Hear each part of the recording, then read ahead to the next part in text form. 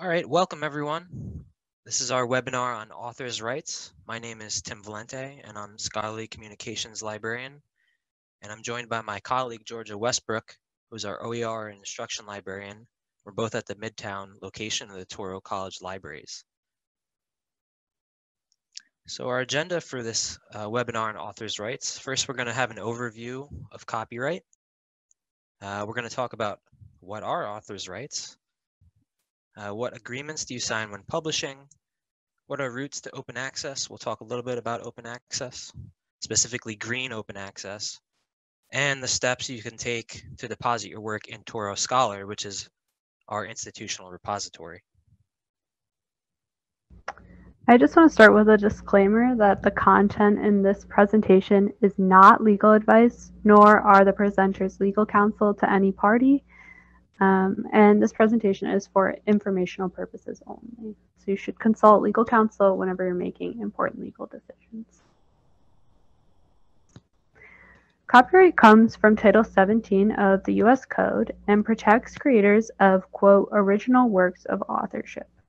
While copyright is singular, it's actually a set of exclusive rights, including the right to reproduce work in copies, the right to create derivative works like adapting a book into a play, the right to distribute copies or transfer ownership of a work, the right to perform the work publicly, the right to display the work publicly, and a very niche thing is if it's a sound recording, the right to perform the work publicly via digital audio transmission. Copyright applies to creative work and to scholarly works, and it's distinct from other intellectual property protections like patents and trademarks. And why do we need copyright? The core idea of copyright is to protect creators. The U.S. Constitution says that copyright exists, quote, to promote the progress of science and useful arts by securing for limited times to authors and inventors the exclusive right to their respective writings and discoveries. Copyright protection begins as soon as a work is fixed in a tangible form. So neither publication nor copyright registration are required, but you can't, for example, copyright a dream you had last night until you write it down. For works created in 1978 or after, the copyright for individually authored works lasts for the life of the author plus 70 years. Copyright for jointly authored works lasts for the life of the last surviving author plus 70 years. And works for hire, anonymous works, and pseudonymous works are protected by copyright for 95 years after publication or 120 years after the creation, whichever comes first. And these lengths were chosen so that creators and their heirs can seek reasonable profit for their work, while also ensuring that eventually the work will join other creative works that artists can build upon and update to create new artistic works. So they're joining the public domain eventually. Copyright can be renewed for a second term of protection, but if it's not, the work enters the public domain. And the Stanford University Libraries explain that the public domain is, quote, made up of creative materials that are not protected by intellectual property laws such as copyright, trademark, or patent laws. So the public owns these works, not an individual author or artist. Anyone can use a public domain work without obtaining permission, but no one can ever own it. Tim is going to handle most of the stuff about authors' rights, but I just want to introduce it quickly. So when you're publishing your research in a scholarly journal, you will likely need to sign a contract with the publisher outlining who will control the copyrights. In some cases, the publisher may want to take all of your rights, while in true open access journals, they may only ask for the right to publish your article first. So authors' rights are exactly what they sound like, the rights authors have, particularly as they relate to working with publishers and platforms to disseminate their work, and they are really valuable. Copyright and how it's applied is determined by the law, the federal code I mentioned, and by the contract you sign with the publisher. And with that contract, you have a lot of options. You can keep, split, share, or give up your copyrights. You can play with the licensing, and Tim will talk about kind of how that might work a bit later in the presentation. And one type of licensing to be aware of is Creative Commons licensing. Creative Commons licensing is like copyright's best friend, or at least a really close friend. It's a set of licenses that support more free use and adaptation of public works because they're modular and emphasize adaptation and reuse. So for this reason, they're commonly used to license open educational resources, and that's where we're really seeing them a lot in the library space. You can combine permissions, as I said, because they're modular, to create a license that works best for your content. And this chart shows how Creative Commons sits in between public domain and copyright in terms of usage. So you can use it without permission under certain circumstances, and creators are setting the rules, not the US Code. And I just wanted to show you what the licenses look like briefly, and go over what they mean so that you can recognize them when you see them. But we're always able to assist you at the libraries with deciphering the symbols, and the Creative Commons website, which is just creativecommons.org, is also a really valuable resource. So the little person, as it says, is attribution. That means you need to give credit to the creator when you use the material, and that's always there when you're using a Creative Commons license, because that attribution is a super important element of Creative Commons. The equal sign means no derivatives. So if you see that you can use it for free, but you can't edit it. That loopy arrow means share alike, which means you should apply the same license that was on the original work, and so should any subsequent users and editors. And the money sign with the slash means you cannot sell the material or use it for another commercial purpose, so you can't profit from it in any way. And you can see from this image that they can be used in any combination, and you'll often see them in that little gray box, which comes right from Creative Commons, and it's on like the title page or the cover of a resource. And with that, I'll pass it off to Tim. Great, thanks, Georgia. So Georgia mentioned the contractual limitations to copyright. That's where you're signing an agreement and you give away certain rights or all of your exclusive rights under copyright. For many years, the de facto arrangement between authors and publishers was that in order for an author's work to be published, the author needed to transfer all of their rights to the publisher. So if this were standard practice and continues to this day, then you might wonder what the downsides are. And essentially, you give away control of your work for the duration of the work's copyright. And this means you would likely have to ask permission from the publisher, who is now the rights holder, to share the work either personally or widely, like on a website, to reuse the work for your own research, and a variety of other uses. Conversely, the publisher then would not need to ask for your permission to republish the work, so your work might end up in a collection with other papers. So the bottom line is you give away control for the duration of your work's copyright when you transfer all of your exclusive rights. So what do these copyright transfer agreements, also called author agreements or journal publishing agreements, look like? Here we have excerpts from agreements from two different publishers. What you'll notice is that both contracts transfer copyright from the creator to the publisher. So on the left, you can clearly read, I transfer copyright ownership. And on the right, it reads, I hereby grant sole and exclusive right and license. What you'll also notice that the agreement on the left grants the author back permission to deposit the accepted manuscript in an open access repository. So in this case, it's PubMed Central, if that research were funded by the NIH.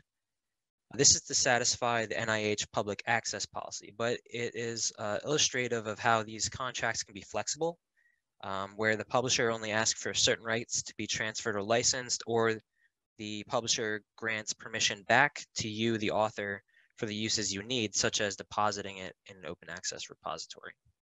These are just two examples. There are many others, and they vary widely. They also vary in their public accessibility. Typically, they'll be sent to you after you submitted your paper for publication as an agreement that you fill out and sign and then send back to the publisher.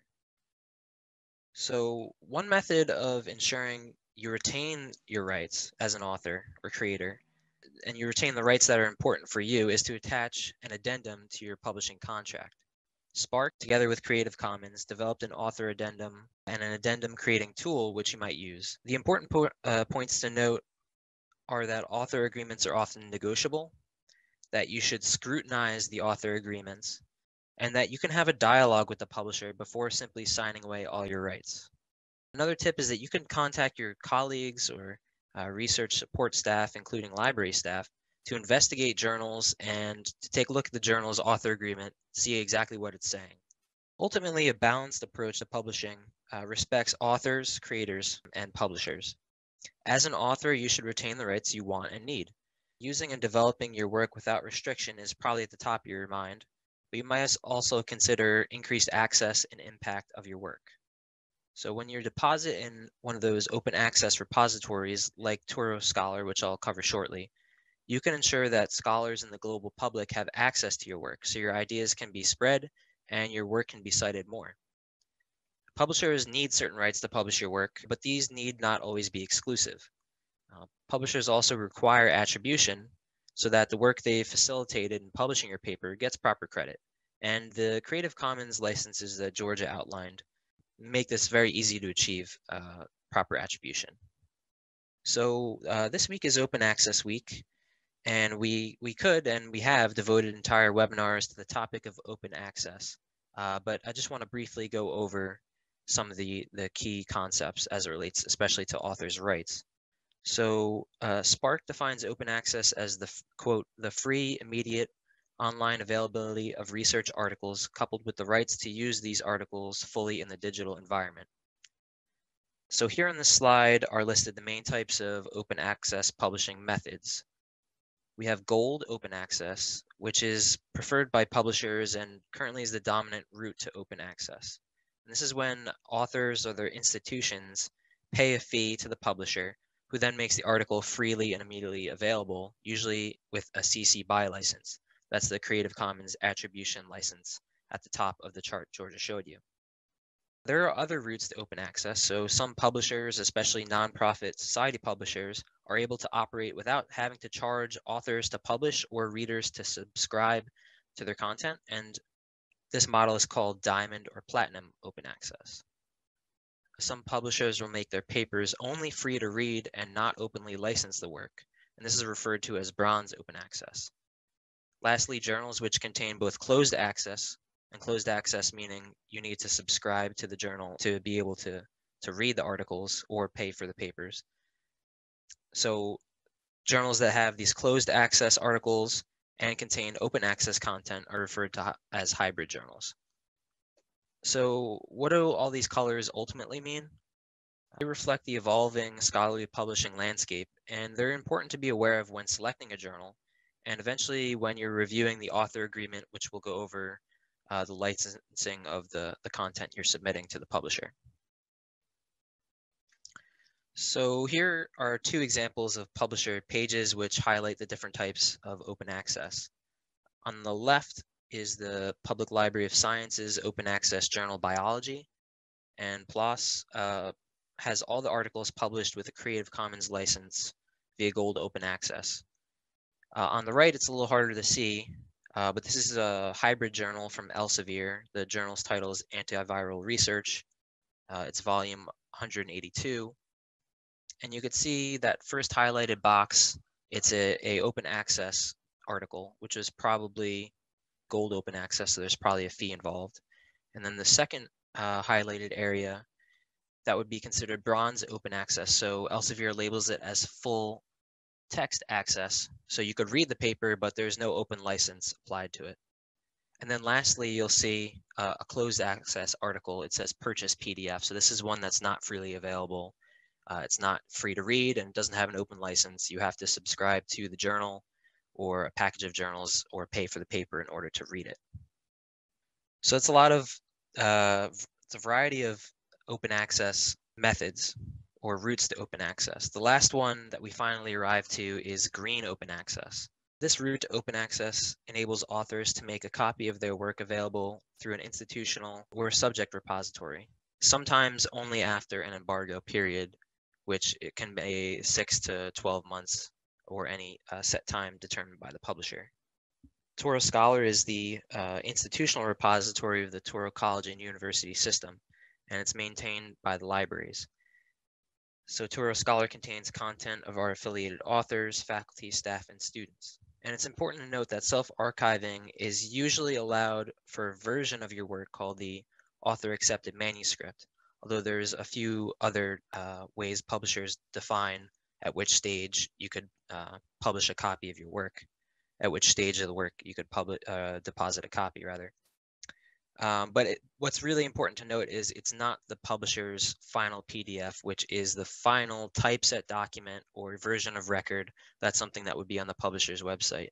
Most publishers don't allow you to self-archive that, but some do. And then, so Sherpa Romeo from JISC, which is a UK-based nonprofit, they have this tool which allows us to look up the publisher's policies, and you could use the tool as well to see what the policies of a prospective publisher, prospective journal is before you're publishing in it. So how do I deposit in Toro Scholar? How do I achieve open access for my article via Green Open Access? And it says easy as emailing toro.scholar@toro.edu. And we will handle pretty much everything. So we will investigate the publisher policies. We could even request permission from publishers when it's appropriate. And we will ensure that the correct version of your article is posted. So you just go to Toro Scholar, our website. You could check it out. And as I said, email toro.scholar@toro.edu. You could also reach out to me directly. My contact is at the end of the presentation. So importantly, why deposit? So we talked briefly about this, but having an open access version or an open access article, it opens your work to a world of readers and scholars. So not just those scholars or readers who have access to material through an institution. This increases your readers, which could increase your citations. Another reason to deposit is it's preserving your work. So while publishers, especially commercial publishers, they do preserve your work, multiple copies of it, especially in a digital form. Some of the smaller publishers, that's not always the case, or it's not always clear. So you know that when you're depositing, that you're trusting your work to the libraries and to your institution to be preserved.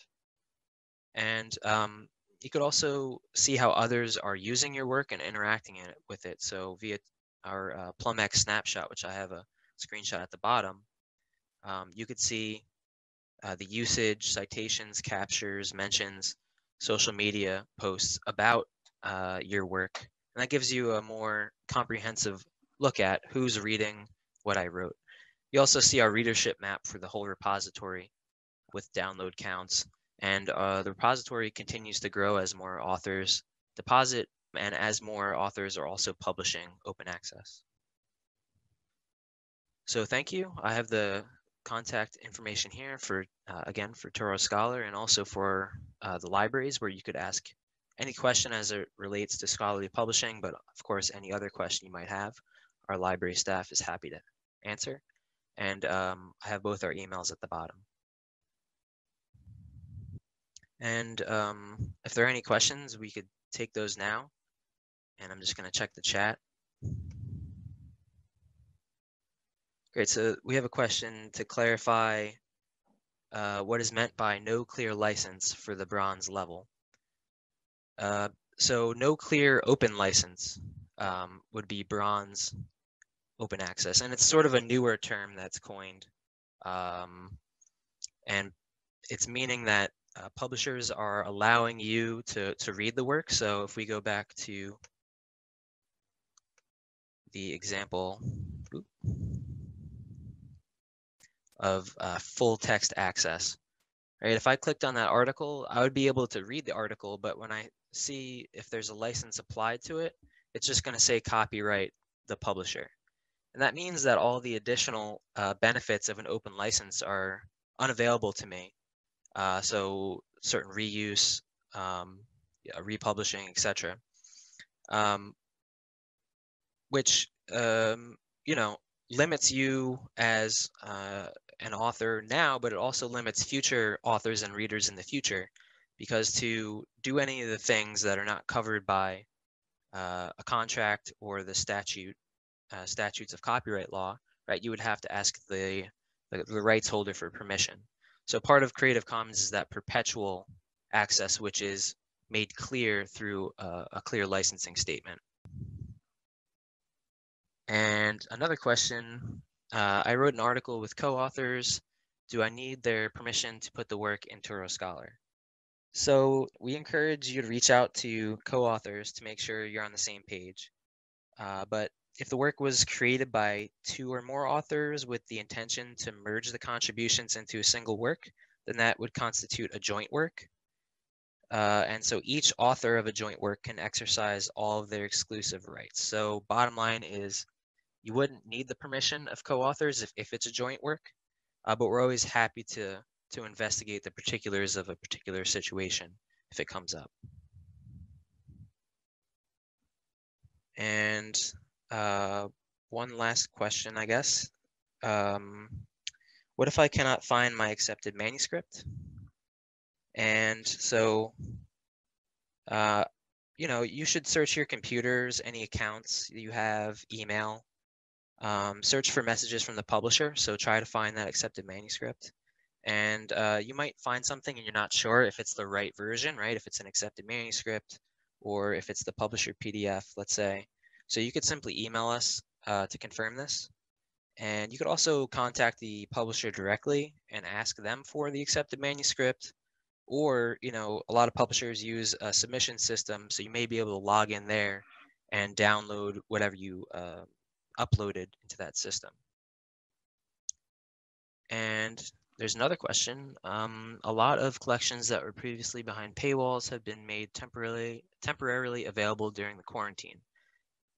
How might this be possible for a copyright agreement? Yeah, so the publishers, right, in a traditional publishing contract where you transfer all rights to the publisher, they're the rights holder for that work. So they decide what happens to that work, where it gets published, etc. So they can grant temporary access just by posting it and making it available for reading, which is what's happening for a lot of the COVID-19 research. Not all of that research, right, is being posted with a clear and open license. So the problem with that is you might have access now, but that doesn't mean that you'll have access when the publishers decide to sort of turn off the spigot. Also, you know, you download a copy of that work, it's still not openly licensed, so you're restricted in how you could share it and build on it. So while it's good that publishers are making more of their content available, you have to take it with a grain of salt and realize that they're not openly licensing it, they're not giving permission in the same way that Creative Commons licensing gives permission to a broader public. So it's really sort of a temporary benefit that's being offered.